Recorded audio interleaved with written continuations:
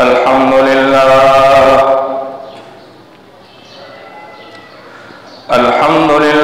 नहमदुहु व नस्तईनुहु व नस्तगफिरुहु व नु'मिनु बिही व नतवक्कलु अलैहि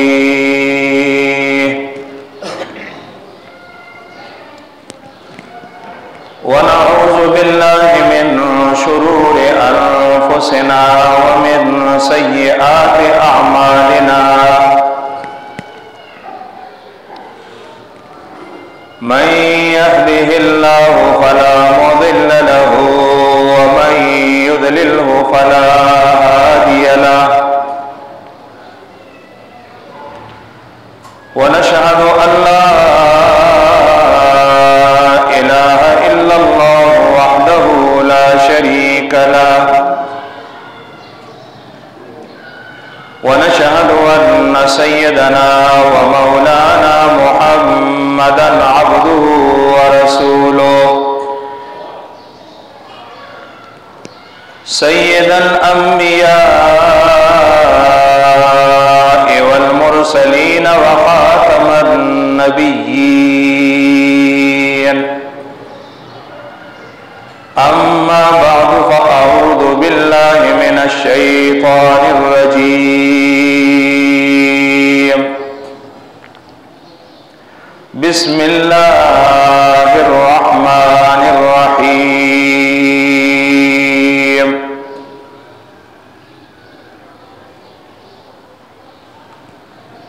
क़ुल लौ कुन्तुम फ़ी बुयूतिकुम लबरज़ल्लज़ीना कुतिबा अलैहिमुल क़त्लु इला मज़ाजिइहिम वक़ाल अल्लाहु तआला फ़ी मक़ामिन आख़र क़ुल लन युसीबना इल्ला मा कतबल्लाहु लना हुवा मौलाना व अलल्लाहि फ़ल्यतवक्कलिल मुतवक्किलून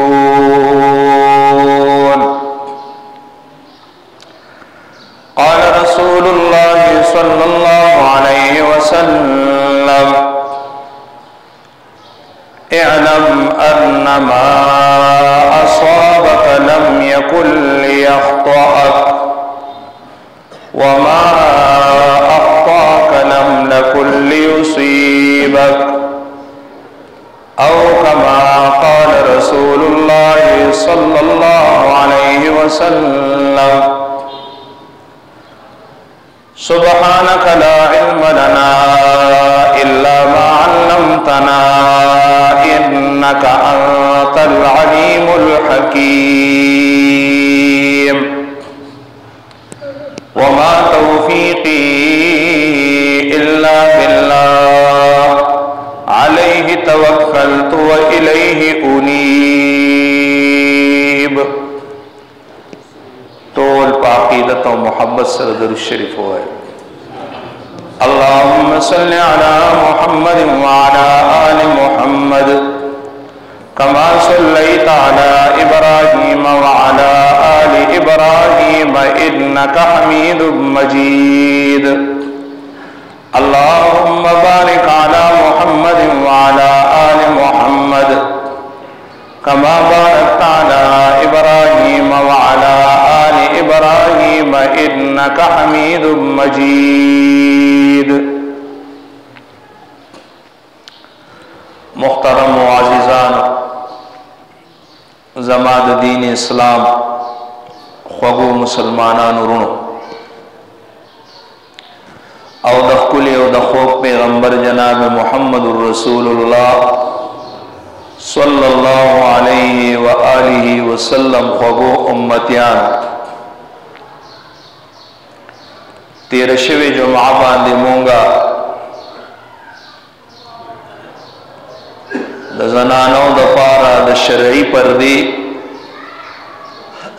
अहमियत पबारक द कुरान और द हदीस पराना की सो खबर अर्ज़ कड़ी नन बयान द मौजूदा हालात पेश नज़र चिकम द तमाम दुनिया मौजूदा हालात ती दागी पबारकी द कुरान और द हदीस पराना की शरई उसूल और इस्लामी तालीमात दागी पबारकी योसो खबर आरस कवल गुआर अल्लाह जल्ल जलालहू द तमाम मखलूक़ात व खालिक ज़ात ते और टोल मखलूक चे अल्लाह पैदा करे पने के अल्लाह जल्ल जलालहू द इंसान न अलावा चे सुमरम पैदा करी दा द टोल इंसानानो द फायदे द पारा अल्लाह रब्बुल जलाल पैदा करी और इंसान और पेरियान अल्लाह पाक द खपल इबादत द पारा पैदा करी द इंसान और द पेरियान और द उसवल द पारा अल्लाह जल्ल जलालहू पदे मखलूक के ज़मक दई द पारा यौज़े गर्जोले देव करारगा और दो सेदलो द पारा यौ ज़रियाए गर्जोले दा और ददी चे सुमरा असबाब दी द इंसान ज़रूरियात भी या द पेरियान ज़रूरियात थी अगम अल्लाह पाक पैदा करी दी पदेज़म का बांधे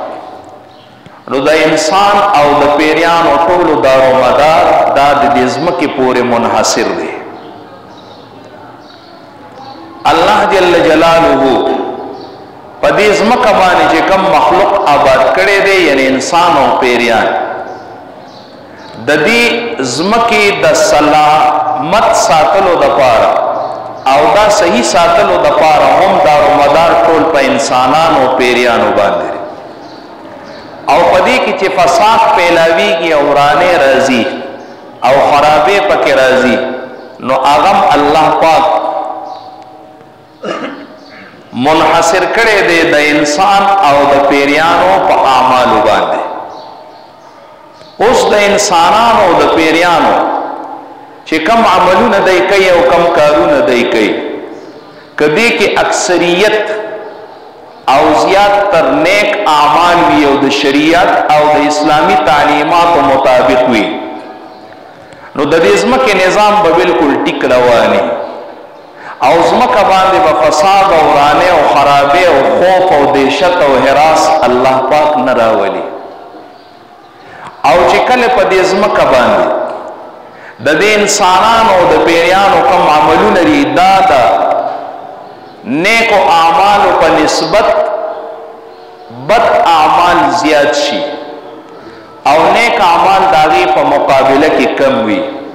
नो अल्लाह रब्बुल जलाल पदेज़म का बांधे बिया फिर सलीम दासरावली चे आगे के खराबे और फसाद भी और आने भी और पागे के द इंसानान और द पेरियान और पार ज़ियाद तर नुकसान और ना कुरान करीम के अल्लाह रब्बुल जलाल फरमाई ज़हरल फसाद फिल बर्र वल बहर पमखदज़म का बांधे याज़म का ओछा दो या लवंदरा द साइंस और द जदीद रिसर्च मुताबिक दो हिस्से ज़मकदान वंदरा और ये वही सज़मकदा उचरा तकरीबन 71% ज़मक बांधी उबरी और बाकी 29% ज़मक बांधी दा उचदा खो अल्लाह फरमाई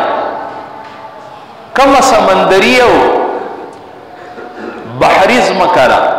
और कम बर्रियो उच ज़मकदा द्वारों बांधी चे फसाद कारकीगी और पेलावीगी और आने पदे के राजी चे आगद सपजरिए सरम राजी और पकम शिकल सूरत के मराजी बेमा का सबत ऐदिन नास अल्लाह फरमाई दई के जदाकम खलक उसीगी ददी खलको द अमलुनो और द करतूतुनो द वजना दागी प सबब बांधे अल्लाह पाक दा फसाद और आने प मखदज़म का बांधे कार कई वले लियुज़ीक़हुम बादल लज़ी आमिलू लअल्लहुम यरजिऊन د دې دپاره چې اوسکي دی د هغه فساد او د هغه ورانې او د هغه عذاب مزه. بعض الذي عملو د هغه عملونو د وجې نه چې کوم عملونه دی کړي د هغې په وجه باندې دی د هغې هغه عذاب او سزا هغه اوسکي او هغه ورته میلو شي. لعلهم یرجعون کیدای شي چې دی الله پاک ته رجوع وکړي د دې عذاب او د دې فساد او ورانې چې پیلاو شي دې سره الله دا غواړي چې دا خلق زما بندگان ما طرف ته واپس متوجي شي او راوړي بیا ما ته زاری وکړي فریاد وکړي هغه چې کوم ګناهونه یې کړي دي د هغې نه توبه وباسي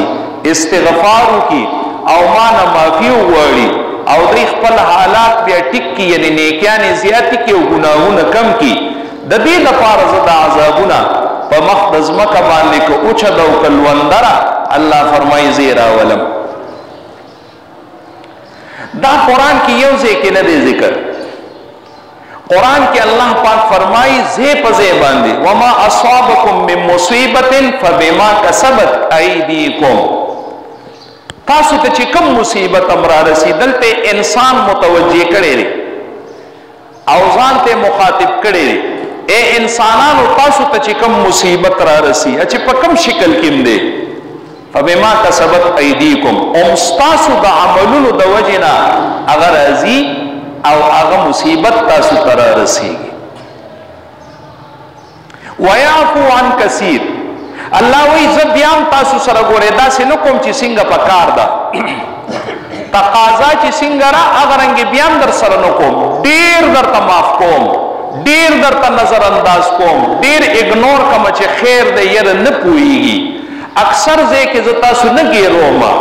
زیات تر زه تاسو ته معاف کوم خو کله کله بیا چې د حد نه زیات شي نو الله فرمایي بیا تاسو ته هغه مصیبت هم ستاسو د دې عمل د وجې نه رارسي. نو ګناهونه زیات دي بد اعمال زیات دي. اوس ګناهونه مختلف شکل کې وي مختلف صورتونو کې وي دغه رنګې الله عذابونه هم مختلف شکلونو او صورتونو کې راولي. الله رب ذوالجلال په مخ د ځمکه باندې هر څه برداشت کوي یعنې هغې ته ډېر صبر کوي هغې ته مهلت ورکوي. دوه څیزونه نه برداشت کوي دوه ګناهونه په ګناهونو کې داسې دي چې الله رب ذوالجلال لپاره ناقابل معافي دي.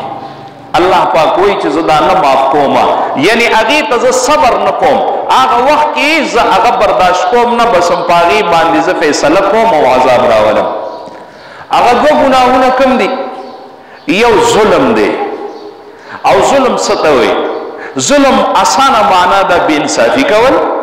د یو حق بل له ورکول کم څیز چې په کار دی هغه ونشي او د هغې په مقابله کې بل څیز وشي دې ته ظلم وایي. نو په مخ د ځمکه چې کله ظلم عام شي الله رب ذوالجلال بیا عذاب خامخا راولي دی کې صبر نه کوي. او دویمه ګناه چې هغه ناقابل معافي ده او الله رب ذوالجلال په هغې باندې زر عذاب ورکوي په دنیا کې صبر نه کوي هغه بېحیایي ده فحاشي ده. چې کله فحاشي او بېحیایي عامه شي الله رب ذوالجلال بیا برداشت نه کوي بیا الله پاک عذاب راولي او سزا زر ورکوي. اوس دې دوه ګناهونو ته مونږ وګورو که دغه دوه ګناهونه په یو قوم کې په یو علاقه کې یا په یو ملک کې عام شي نو ماغه قوم او ماغه ملک او ماغه علاقه الله رب ذوالجلال گرفتار کوي. او چې کله پکې ټول دنیا او عالمی لیول باندې تمام انسانان از ا هول اجتماعي طور باندې پاغي کې مبتلا شي نو الله پاک عذاب به اجتماعي راولي او په تمامه دنیا یې راولي. هغه عذاب بیا ټول دنیا باندې حاوی وي ټول دنیا یې په خپل لپیټ کې راغستي. نو په مخ د ځمکه باندې وګورئ دا دوه ظلمونه حالیه دور کې وګورئ لږ وخت مخکې لاړ شئ زیات نه یو میاشت یا دوه میاشتې وروسته لاړ شئ څومره ظلم عالمی لیول باندې ظلم او زیاتې څومره زیات او خاص کر په مسلمان باندې که هغه انډیا وه کاغه نور ملکونه کشمیر فلسطین بوسنیا چیچنیا دا خو وخت سره را روان دي دا خو زمونږ لپاره یو معمولی غونډه خبره ده دا چونکې د دې روزمره زندګۍ کې زمونږ دې سره وابستګي او تعلق ډیر زیات جوړ شوی دی نو دا مونږ ته سخکاری نه بوسنیا او کشمیر او چیچنیا او فلسطین دا خو زی په زی باندې دای باندې دومره ظلمونه شوي دي چې دا مونږ ته یو معمولی خبره ښکاري خو چې کله دا د حد نه زیات شو او دا چین ته مو رسېدل او چین د طرفه هم د چاینا د طرفه هم په مسلمان باندې ظلم زیات شو ستم زیات شو جبر زیات شو په انډیا کې په مسلمان باندې ظلم زیات شو جبر زیات شو الله رب ذوالجلال بیا داسې طریقې سره عذابونه وبا پیلاو کا چې تمام دنیا یې داغي په لپیټ کې راوستا او شروعات یې د چین نو کو سٹارټ یې د چین نو واغستا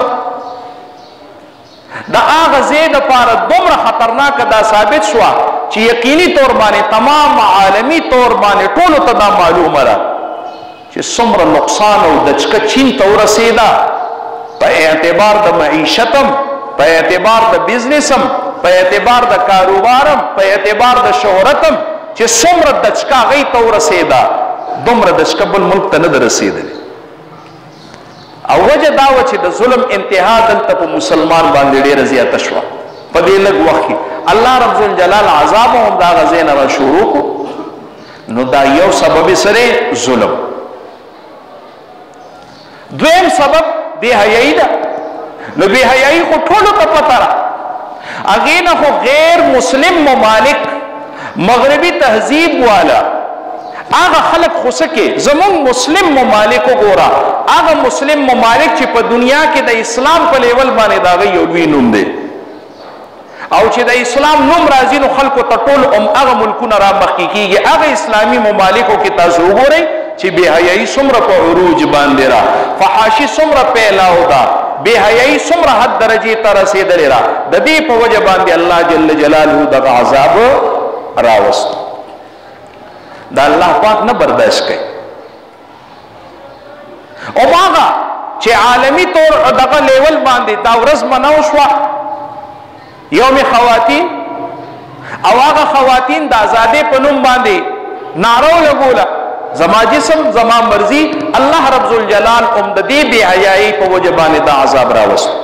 او هغه خلکو ته وې چې کم خلک دغه ګناه ګوري او ټیک د چې هغه پکې مبتلا نه دي خو هغه دغه ګناه د پاره خاموش تماشای جوړ شوی دي نو الله رب ذوالجلال هغه پکې گرفتار کړل او دا د الله قانون دی دا د الله قانون دی حدیث دا ابو سعید خدری رضی اللہ عنہ پر روایت سره د حضور پاک صلی الله علیه وسلم نے من رآ منکم منکرا فلیغیره بیده کم یو کس بتاسو کی یو ناروا غلط او د ګناه کار وګوري فلیغیره بیده پکار دی چې دې دا په خپل لاس باندې یعنی په خپل طاقت باندې دې بن کی فمن لم یستطع کچری د دې طاقت نه لري فبلسانه نو دې په دې خپل جبه باندې دا بن کی په دې خپل جبر داغي خلاف نارو لګي کچری دام نشي کوله فمن لم یستطع فبقلبه پزړه کې دغه تبد کوي خفغان دی پیو کی ملامت دی شي په وذالک اضعف الايمان او دا د ایمان د ټولو نه پریوتی او خطه ترینه درجه را کمزور ترینه درجه را چې دین ورستو ایمان بالکل په 0 ډیګری کې پاتې شي نو چې کله ظلم مونږ وکړه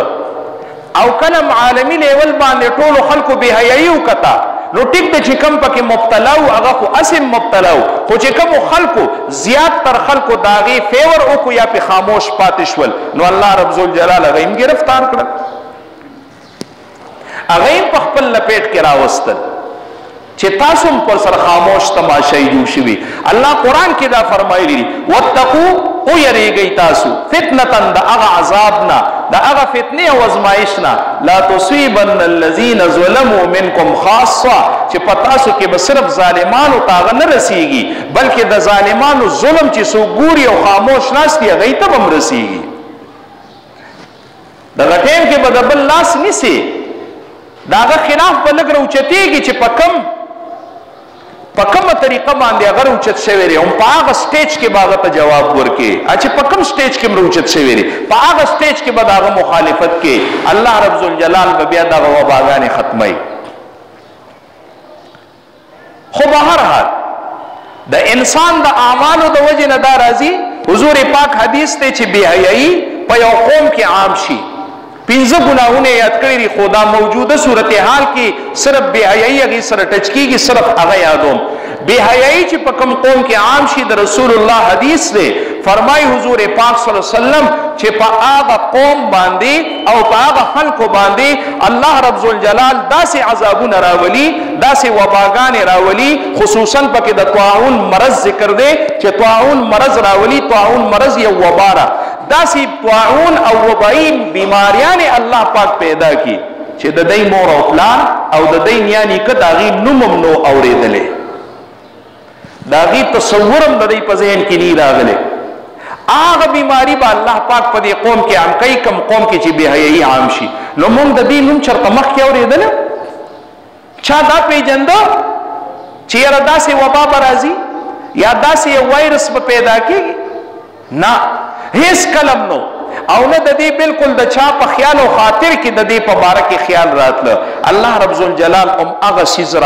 دغه کو را پیلاو کو چې هغه بیماري ده وباره د طاعون یو قسم دی. حضور پاک صلی الله علیه وسلم په حدیث کې طاعون لفظ ذکر کړی. طاعون یو وبا وه که مونږ ساده پښتو کې د هغې ترجمه به هم وبا کوو. وبا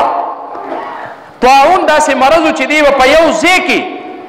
په یو ځل باندې دومره کسان مړه کړل دومره کسان چې د حد نه سیوا. دا ډېر ځل راغلی دی.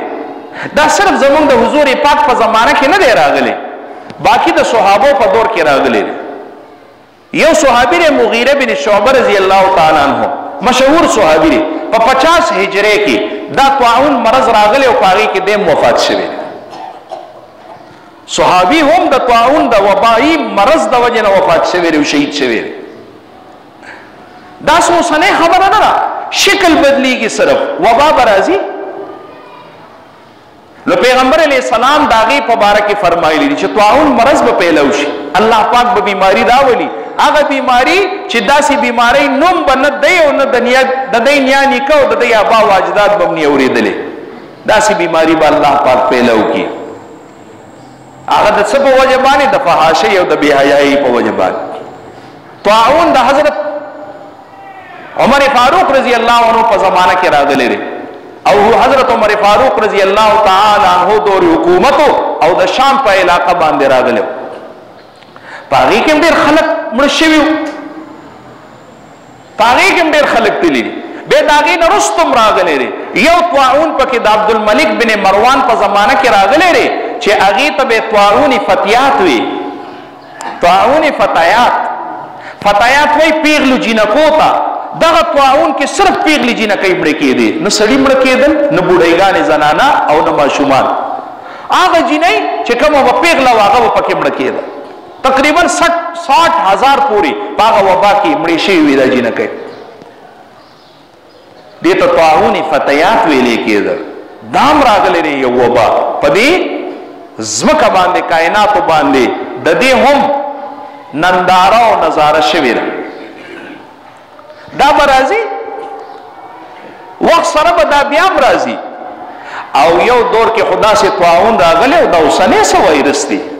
څومره ورځې وشوې؟ تقریبا 15 ورځې کېږي چې دا شروع شوي. 15 ورځو نه به لږ لا زیات کېږي کم نه کېږي چې د دې شوشه خوره ده. دا څه وایرس دی؟ اوسه پورې تعداد 1000 ته لا نه دی رسېدلی. هغه کسان چې هغه په تمامه دنیا کې د دې د وجې نه متاثره شوي وي او وفات شوي وي. ټیک ده متاثره ډېر زیات دي خو روغ شوي پکې د مړو نه زیات روغ شوي دي جوړ شوي. 1000 ته تعداد لا نه دی رسېدلی په تمامه دنیا کې چې کوم مړه شوي دي. او داسې طاعون راغلی و د صحابو په زمانه کې چې په 3 ورځو کې دنه په 3 ورځو کې دنه 2,10,000 کسان په هغې کې مړه شوي دي. هغه وبا وه هغه مرضونه هغه طاعونو ستا داسې وبار او هغه وخت کې د دې دپاره اړو څه ایجادات نو. اوس خو ته په داسې دور کې چې ولی ویکسین هم ایجاد کېږي. 2,10,000 کسان صرف په 3 ورځو کې دنه هغه مړه شوي په دې کې شهیدان شوي. زما محترمو دغه وبا هیڅ وبا نه را، څومره چې زمونږ اعمال دي دومره دا وبا نه را، څومره چې زمونږ د ګناهونو نحوست دی دومره دا وبا نه را، او څومره چې د مسلمانانو حالت زار دی دومره دا وبا نه را، او څومره چې په تمامه دنیا باندې بېحیایي او ظلم دی دومره دا وبا نه را. زما محترمو بالکل حفاظتي تدابیر په خپل ځای باندې هغه به کې دا د اسلام هدایات دي. که څوک د دې نه انکار کوي دا غلطه کوي، او که څوک کوي چې نه حفاظتي تدابیر سره به زه بچ کېږم نو دی هم غلط کوي. دې دواړو کې فرق دی. ګورې بعضې کسان داسې عجیبه عجیبه حدیث پیش کی، هغه حدیث ټیک ده چې په خپل ځای باندې صحیح دی خو مطلب یې ته غلطي دی. د حضور پاک صلی الله علیه وسلم احادیث دا زمونږ د پاره یو طرف ته د آخرت سرچشمه را، خو په دنیا کې هم زمونږ د پاره خپلول دا بهترین ذریعه را. او اسلامی تعلیمات کله هم د میډیکل یا د علاج معالجې یا د شفا یا د بیماری په ضد کې نه راځي، د هغې مقابل کې نه راځي چې دا مه کوئ او دا ښه خبره نه ده. نه، زمونږ شریعت وایي الله رب الجلال بیماریانې پیدا کړي دي، الله پاک ولا علاج هم پیدا کړی دی. بیماریانو د پاره علاج کول دا سنت طریقه د رسول الله صلی الله علیه وسلم.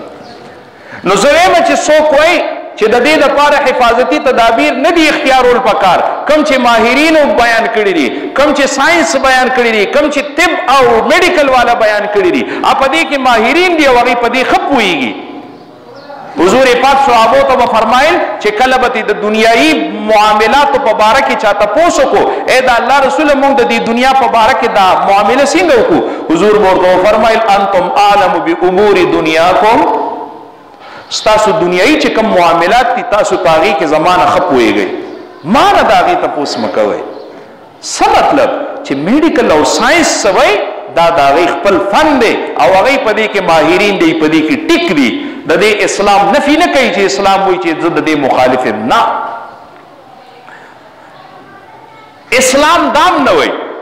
خو بل طرف ته اسلام دام نه وایي چې په دې اسباب او حفاظتي تدابیر باندې یقین وساتئ، باروسه پې وساتئ چې دا به ما بچ کوي. نه، هغه حفاظتي تدابیر اختیار کا او یقین په الله رب الجلال وساته، دې ته توکل وایي.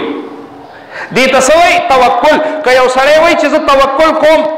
زما په الله باروسه ده،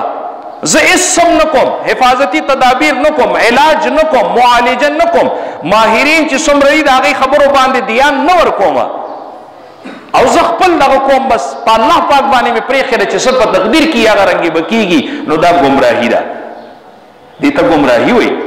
او چې څوک وایي نه زه هم دغه حفاظتي تدابیر به کوم لکه څنګه چې کافران وایي، اسلام نه مني، هغه کافران وایي چې څومره د حفاظتي تدابیر کې هم په دې به بچ کېږو، یقینا په دې باندې ساتي، نو دا کفر دی. دا څه شی دی؟ کفر دی.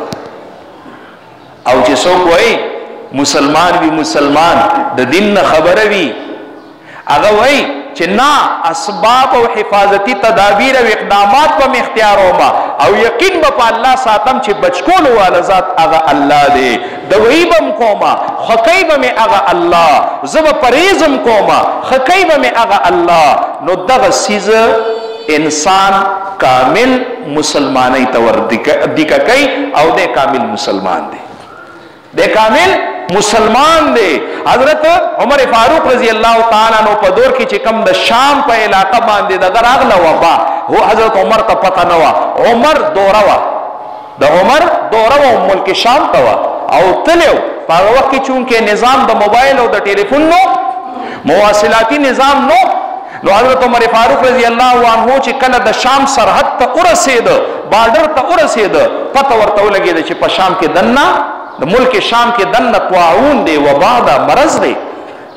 حضرت عمر فاروق رضی اللہ عنہ دلته ایثار شو، سټې وکړله په بارډر باندې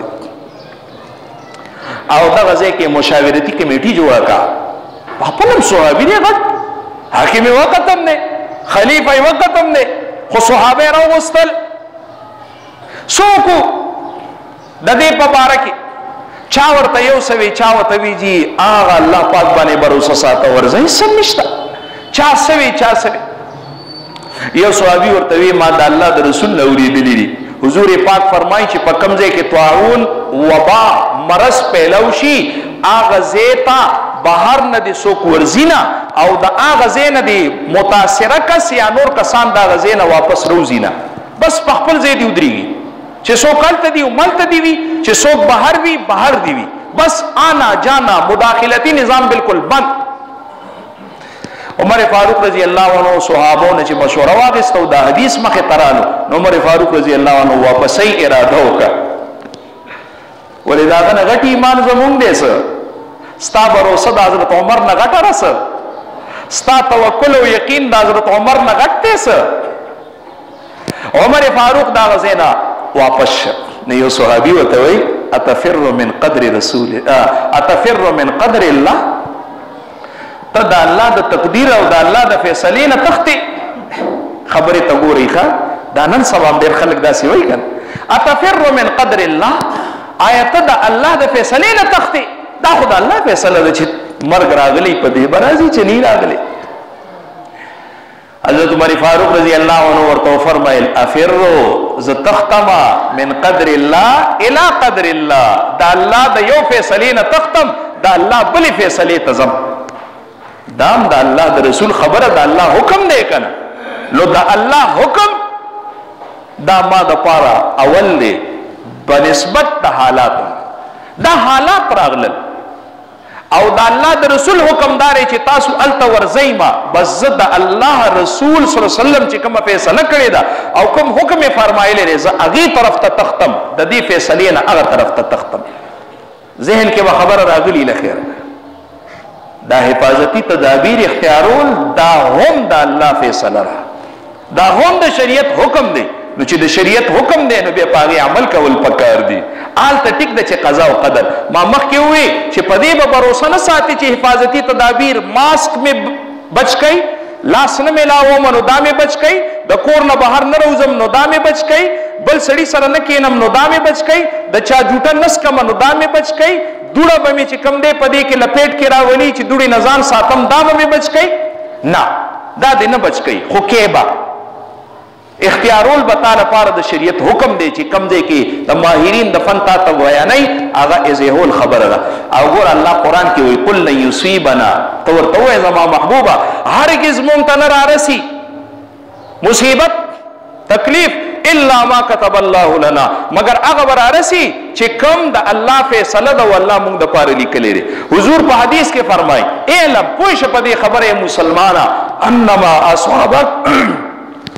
کم یو مصیبت چې تا ته رارسېدو واله دی لم یکن لیخطئک اتا نه نشي اخوا کېدی وما اخطأک او کم یو چې تا نه اخوا شوی دی لم یکن لیصیبک سوار نه پیدا کېږي چې هغه تا ته راورسېږي دې باندې زموږ یقین دی خو دې سره حفاظتي تدابیر اختیارول دا د شریعت حکم دی حضور پاک صلی الله علیه وسلم لا صحابي رالو وی دا الله رسول صلی الله علیه وسلم زما اوخ چې کم دی هغه خارش زده دی او هغه په خارخ کې مبتلا دی دا اوږد حدیث دی خو زه حفاظتي تدابیرو په باره کې مختصر بیانوم حضور پاک ورته وی دی له علاج وکړو دا نور روخانو سره مه ودروه حالانکه په یو موقع حضور پاک صحابو ته ویلی دي چې یو صحابي ورته وی جی زما یو اوښ ته دغه ولګېده خارخ ولګېدو مرض ورته ولګېدو هغې نه بل ته منتقل شو هغې ته بل ته منتقل شو حضور پاک وفرمیل لا عدوه فی الاسلام نشته دی په اسلام کې دا خبره چې یو نه بل ته لګي یو نه بل ته لګي حضور پاک ورته وی خدت ته ولګېدو هغه ته ولګېدو خدا ړومبني ته چې لګېدلی دی دا پې چا لګولی دی دا الله لګولې دی معلومه شوه چې دی بل تم لګي د الله په حکم به لګي چې بل تم لګي د الله په حکم به لګي چې د الله حکم نه وي په دې نه بل ته نه لګي خو حضور پاک زموږ عقیدو ته کتلی دي چونکې د هر مسلمان عقیده مضبوطه نه ده نو حضور بل صحابي ته ویلی دي چې دا خارخ زده اوښه دا نور اوښانو سره مه ودروه هسې نه چېرته هغه باندې بیماري راشي نو ته به وایې چې دا ورته دې نه لګېدلې ده نو ایمان او عقیده به دې کمزوري شي طاعون مرض په باره کې وي چې هلته مه داخلېږي او هلته نه دې کس واپس نه راځي ځکه چې هلته نه کس واپس راشي هغه نه به خلکو ته ولګي بل چاته به ولګي نو خلک به وایي د هغه نه لګېدلی دی د دې ځای نه چې خلک هغه طرف ته لاړ شي نو هغې ته چېرته ولګېده نو خلک به څه وایي چې دام ددن لګېدلې نو یقین کې کمزوري راځي د دې په وجه باندې حفاظتي تدابیر د اختیار کوي چې مزه او نه دی راځي. زمون دین چې کوم دی هغه موږ ته داسې لاره ښایي چې په دواړو پهلو باندې د دنیا او د آخرت په دواړو لیول باندې به زموږ دپاره مفید وي او کارآمد به وي. نو دې باره کې لږ سوچ کوئ، حفاظتي تدابیرو باندې ځان مش دغه کوئ، نظر انداز کوئ ما چې ځان ته یو طرف نه نه هغه اپناوئ او یقین په الله سره. البته چې کوم حفاظتي تدابیر کافرانو د طرفه مسلمانانو ته راغلي دي او د مسلمان د شریعت نه خلاف دي هغې باندې به عمل نه کوې. کم یو دي هغه دا چې جماعتونه بند کا نه، جماعت بندول او بیا په جماعت کې جمع بندول دا اسلامی ممالکو د پاره زیب نه دی، مناسب نه دی. حضور پاک صلی الله علیه وسلم حدیث مبارک دی جامع الصغیر کې دا حدیث دی ان الله تعالی اذا انزل عامة من السماء على اهل الارض صرفت عن عمار المساجد. حضور پاک حدیث تے کله چې الله رب ذوالجلال یو وبا یو خطرناک آفت یو مهلک مرض اغا الله جل جلاله د اسمان نه په مخ د ځمکه باندې را نازل کی نو دی کی صرف اور صرف هغه خلق ډیر بچ کیږي صرفت عن عمار المساجد چې څوک جمعتون ډیر آبادای. جمعات آبادول باندې خو پوهیږئ کنه چې جمعات کې ډیر وخت ورکړي هغه خلقونه به الله تعالی لري کوي او الله رب ذوالجلال عذابونه هم د جمعتونو نه اخوا کوي. په مخ د ځمکه باندې بهترین ځایونه خو جمعتونه دي او خاص کر بیا خانه کعبه او مدینه منوره دا خو داسې ځایونه دي چې دې ته د دجال بچیم نشي تللی. دجال فتنه به هر ځای ته رسي، په مخ د ځمکه د دنیا ګوټ ګوټ ته به رسي، څلورو ځایونو ته نشي تللی، اجازت ورته نشته. رمبنه بیت الله، دویم مسجد نبوی روزه مبارک د رسول الله، دریم مسجد اقصا بیت المقدس، سلورم کوی تور. په کم غر باندې چې موسی علیہ السلام الله سره خبرې کړې دي دغه څلورو ځایونو ته به مخ د ځمکه باندې دجال هم نشي تللی. پاتې لا کرونا، پاتې لا مرض، دا زمونږ د دین او د اسلام ډیره خطرناکه المیه ده چې مونږ لپاره په دې نه دی خفګان کول پکار چې کرونا وایرس عام شو. خفګان او یره په دې باندې نه ده پکار چې دا وبا عام شوه. خفګان او یره په دې خبره باندې پکار ده چې الله رب ذوالجلال هغه ځایونه په مونږ باندې بند کړل کومو ځایونو کې چې د دې دپاره توړ کیږي، کومو ځایونو کې چې د دې دپاره د نجات ذریعې ملاویږي تا ته هغه څیزونه. بیت الله شریف د امن زیری غورا مونږ بیګا درس کې واقعه بیان. صالح علیہ السلام قوم باندې الله عذاب راوستیو نو صالح علیہ السلام په قوم کې کافر سړی مشرک سړی ای چون کې بیت الله ته بتلل ابو رغال نومو هغه ابو رغال سړی هغه په دغه وخت کې چې سړی عذاب راتلو هغه بیت الله ته تلو مکی ته تلو نو الله پاک داغه د پاره عذاب د ځمکې او د اسمان په منځ کې معلق کړو زغړن کړو او عذاب یې پنه نازلولو. ټول صالح علیہ السلام قوم تباه شو، سمودیان تباه شول او دې بچته چې کله دې د خانه کعبه نه بهر راووته او داسې روان شو نو چې د خانه کعبه هغه حدود ختم شول نو ماغه وبا او ماغه عذاب په د باندې رالو ماغه ځای کې ختم کړ. نو چې د کم سیس په وجه باندې او د کم ځای په وجه باندې کافر او مشرک په هغه ځای کې بچ کیږي د عذاب نه نو ته به څنګه نه بچ کیږي مسلمانه. په دې باندې خفګان پکار دی چې داسې ځایونه الله پاک د موږ دپاره بند کړل. توفیق یې رانه واخیستو د توبې چې دغه جوماتونو ته به موږ راځو الله ته به زاري کوو یا الله موږ نه د عذاب لرې کا، بیت الله ته به ځو موږ به زاری کو. حضور پاک حدیث دی چې کله یاجوج ماجوج را نازل شي په مقدس مکه او هغه را خواري شي د هغې نه وروسته به د بیت الله حج او عمره جاري وي. هغه وخت کې نه بندېږي. څومره خطرناک دی یاجوج ماجوج، خطرناکه فتنه ده. آغا یاجوج ماجوج راتلو نرستم حضور فرمائی دا بیت اللہ حج او عمرہ بجاری وی او عمرہ بند نوا اس حالیہ دور کی بند نوا دا زمونگ دا پارا دا خطری گنٹی دا اے مسلمانا اللہ دا ندم را ناراض رے چا توفیق ہم دنالی چی دے ماتا جڑاو کی آغا توفیق ہم دنالی چی دے ماتا راشی آغا توفیق ہم دن واغستو چی ماتا دے جڑاو کی او زدے معاف کم عذاب تلرے کم دا سخت شیر ہے او چی کل دا کعبی طواف حج او عمرہ بند شو بس اللہ با قیامت راولی اللہ با قیامت راولی او دان دا قیامت پناخو کی حضور پاک دو بیماریانی ذکر کری دی دا حدیث دیر کمو کتابونو کرے دو بیماریانی حضور پاک ذکر کری دی پاگے کی یو بیماری دار حضور فرمائی چی قرب قیامت تبداسی بیماری پا تمام دنیا کی خورشی اگیتا یو عجیب نمالی خداغی شروعات او سٹارٹ داغی ابتدائی علامات او نشانیان داغی دادی چی نزل بشی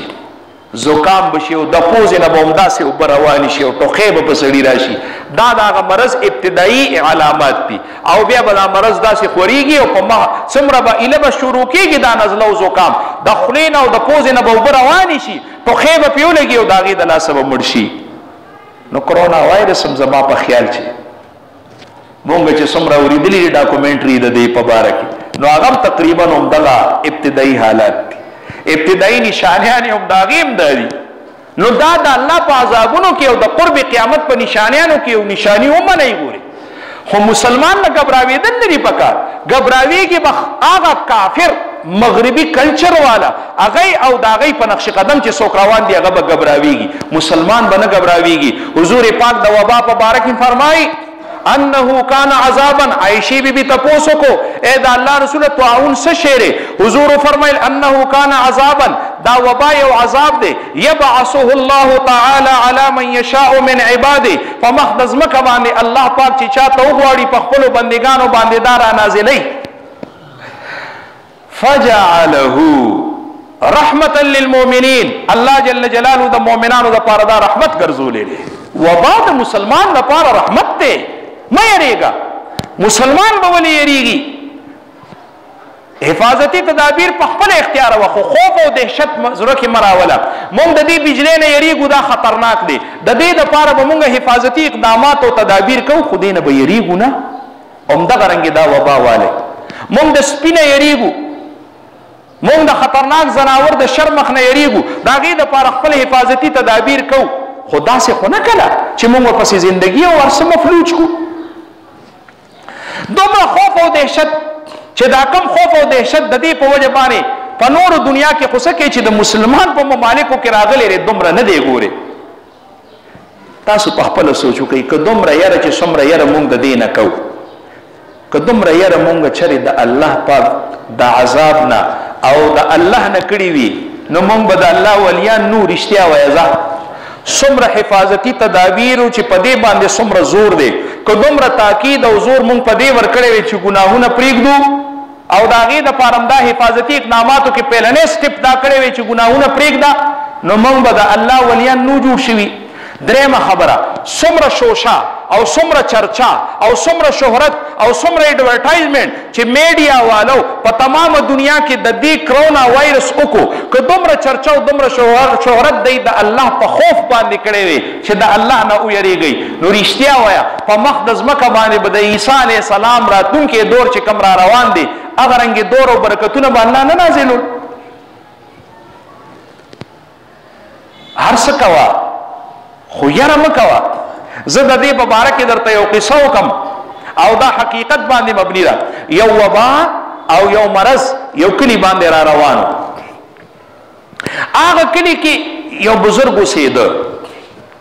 هغه بزرګ داسې بهر روان دی ناګهانه ورته الله پاک هغه ښکاره کړل شکلي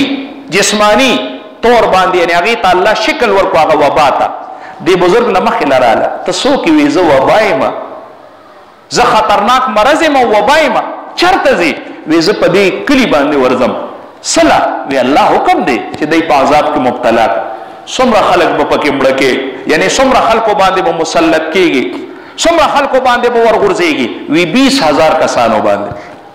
څومره کسان 20,000 کسانو باندې بزرګ ورته وی ټیک ده زه خو څه نشم کولی، د الله عذاب دی او د الله فیصله را. بزرګ ته لاړه یو طرف ته شو، چې کله دا وبا غزې ته لاړه چې واپس راتله 1,00,000 کسان مړو. څومره؟ 1,05,000 ګونه د هغې نه زیات چې څومره هغه یاد کړو، 20,000 په ځای 1,00,000 کسان مړو. بزرګونه بیا مخې له راله، کار دې وکړو، وبا ته وایي، وبا ورته وایي او کار مې وکړو. په څومره کسانو مسلط شوي؟ وی په 20,000. وی مړه څومره شول؟ وی 1,00,000. وی دا ولې تا چې وی زه به 20,000 کسان دغه کوم او مړه شو 1,00,000. وی 20,000 باندې مسلط شوم، باقي 80,000 د یری او د خوف د وجې نه مړه شول. ای باندې دومره خوف او یره راله چې هله دې مړ کېږي، دا د باندې څه چلو شو، بس هغه هم را پرېوته. نو اوس هغه باندې خو زه مسلط شوی نه. نو کرونا وایرس ما مخکې ووی چې ټوټل په تمامه دنیا کې تقریبا 15-20 ورځې کېږي 1,000 کسان لا نه دي وجلي او یرولي ټوله دنیا را. نو هسې نه چې موږ سره هغه رنګې چلو نشي چې راغلي په لږو کسان او نور کسان د یرې د وجې نه. دې کې هغه بیماران به مړه شوي که نه، چې کوم بیماران تحقیق مطابق هغه بیماران مړه شوي دي چې کوم مخکې نه بیماران وو. څوک هارټ پیشنټ وو، څوک د هائی بلډ پریشر پیشنټ وو، څوک د کینسر پیشنټ وو، څوک د دې نه علاوه په نورو داسې خطرناکو مرضونو کې هغه پروت وو. هغه کرونا وایرس هم ورته ولګېدل، بس د هغه په بدن کې دومره طاقت نو چې د هغې ډیفینس یې کړی وی، د هغې قوت مدافعت دومره نو، هغه یې مړه کړ. بس مونږ یې ویرو. نو زه وایم دومره یره هم نه ده پکار، څومره چې خوف او دهشت دی نه، هېڅ هم نشته.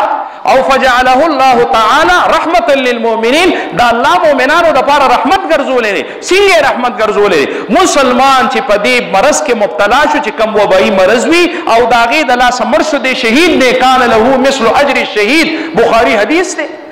حضور فرمایي دله د شهید برابر ثواب دی. ما مخکې په بیان کې ووی چې هغه طاعون کې دومره مسلمانان شهیدان شول. شهید لفظ ورسره زه کویم چې شهید دی، ګورئ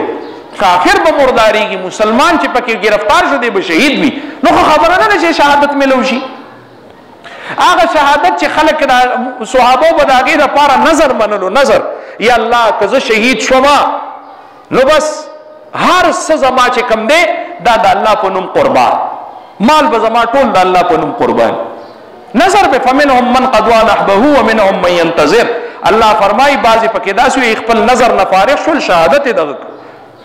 الله قرآن کې وایي قل لو کنتم فی بیوتکم، که چېرې تاسو په خپلو کورونو کې یئ، لبرز الذین کتب علیهم القتل الی مضاجعهم، چې کوم ځای کې ستا په کوم مرض باندې ستا مرګ لیکلی شوی او په کومه فیصله باندې ستا مرګ لیکلی شوی، هغه فیصله به تا ته بسترې ته رارسي. الی مضاجعهم، بسترې ته به دله رارسي، کور کې دننه. په دې نه بچ کېږي، خو ته به تدبیر اختیارې، حفاظتي تدابیر اختیار کا او باور په هغه الله ساته. دا کم ډاکومنټري چې مونږ اورو د دې په باره کې، نو چې دې ته سوچو کې قسم نه ممکن نه ده چې انسان ته بچ شي، ممکن نه دي. هر صرف د الله په فضل به بچ کېږي. ګنې څه طریقې سره چې لاس لګي بس لګي، دې رومال سره لاس ولګي نو دام ټول مبتلا شو.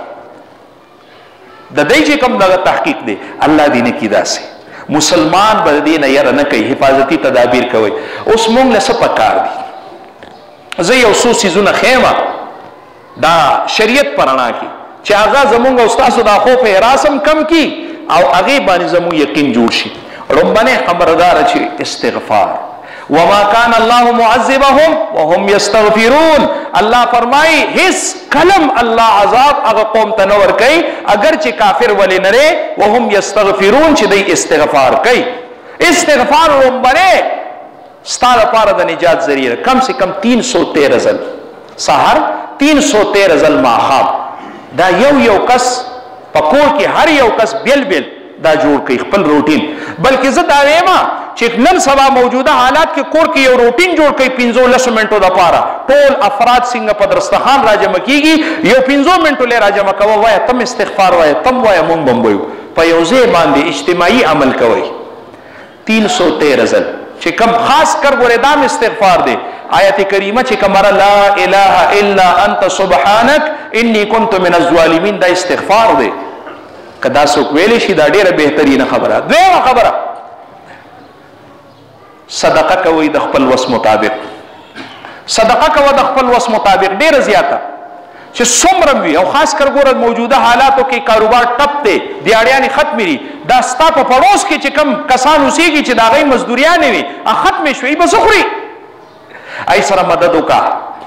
ای سره امداد کوه، تا لپاره صدقه د دې بلاګانو نه نجات. حضور فرمایي صدقه ترد البلا، بلاګانې اخوا کوي، مصیبتونه اخوا کوي، نو صدقه کوه د هغوی به امداد هم کېږي. دریم نمبر دعا ډېره کوئ، دعا الله ته ډېره کوئ. دعا حضور پاک په حدیث کې فرمایي واستقبلوا امواج البلاء بالدعاء والتضرع، دا ابو داود حدیث دی. مقابله وکئ د هغه مصیبتونو د چپو او د موجونو چې کم وباګانې او موجونو په شکل کې تاسو ته را روانې دي، د هغې مقابله وکئ بالدعا، په دعا سره الله نه غواړئ، والتضرع الله ته عاجزي وکئ. دریم دا، او بل ورپسې دا عمل کوئ چې درود شریف کم سے کم سلزله سحر سلزله ماښام. او ما مخکې تقریبا 3-4 جمعې مخکې ما ویلو چې هغه یو دی بسم الله ثقتم بالله عز وجل، د خوراک نه مخکې دا ویه بسم الله ثقتم بالله عز وجل، د خوراک هر قسمه خوراک نه مخکې دا ویه، تا ته به مرض نه راځي د بل نه، د دې خوراک نه به هم درته نه راځي او د بل نه به هم درته نه لګي که په دې محفل کې در سره ناست دي، الله به دې بچ ساتي. او بل دعا سحر او ماښام 3 ځله وایي، دا ما مخکې ویلې وه بسم الله الذي لا يضر مع اسمه شيء في الارض ولا في السماء یا حي یا قیوم ورسره وایي وهو السميع العليم. که دا خیر دی اخره کې یا حي یا قیوم وایي خیر دی، دا وایي 3 ځله سحر او 3 ځله ماښام. په مخ د ځمکه باندې داسې آفت نشته، کرونا پرېږده، نور آفتونه هم داسې نشته چې تا ته تکلیف ورسوي، اکسیډنټ به هم تا ته تکلیف نه رسوي،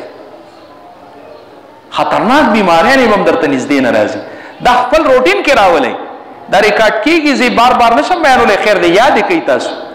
نو دا خپل عملی زندگی کې راولئ، کور کې د دې دپاره یو مناسب ځای او مناسب ټیم وباسئ، دا په ټولو ماشومانو او په زنانو باندې خواره کوي،